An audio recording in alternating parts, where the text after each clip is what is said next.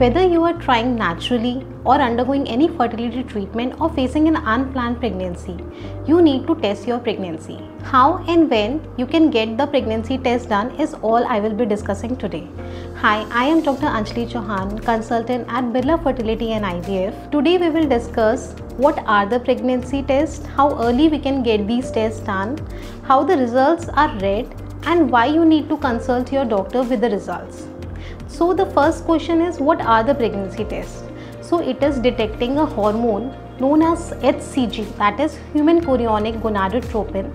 It is a glycoprotein which is secreted from the outer layer of cells of the developing baby, that is trophoblast, which later forms the placenta. So if it came out to be positive, that means you are pregnant, and if it is negative, that means you are not pregnant. So there are two ways to get this test.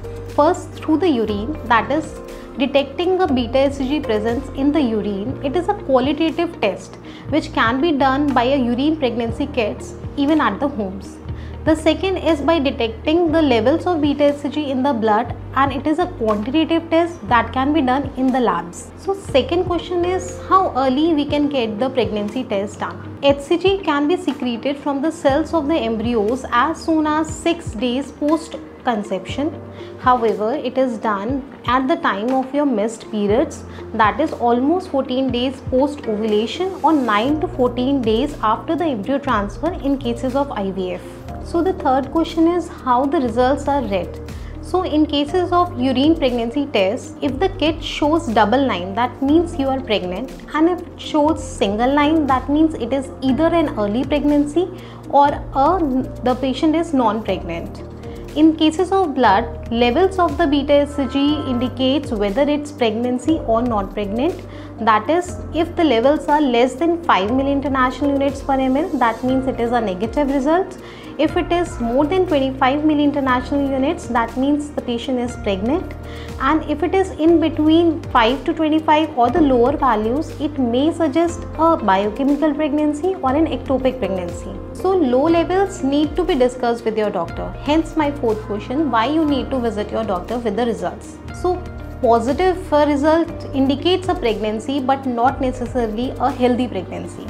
In cases of a healthy pregnancy, usually the levels of beta HcG in the blood doubles up every 48 hours. These level rises progressively with the increasing pregnancy and reaches a peak and plateau at around 11 weeks of gestation. When that is not the case, that is at the lower levels, you need a beta HcG serial monitoring. So if the level plateaus or shows an inadequate rise, that means either it is a biochemical pregnancy or an ectopic pregnancy. That means it's not a healthy intrauterine pregnancy. For a clinical pregnancy, the beta HcG level should cross a threshold to be seen on an ultrasound. On transvaginal ultrasound, the beta HcG level should be around 1000 to 2000 milli-international units per ml, and in cases of transabdominal ultrasound, we can see the gestational sac at around 5000 to 6000 milli-international units. I hope I have answered most of your questions related to HcG testing. Remember, don't make assumptions.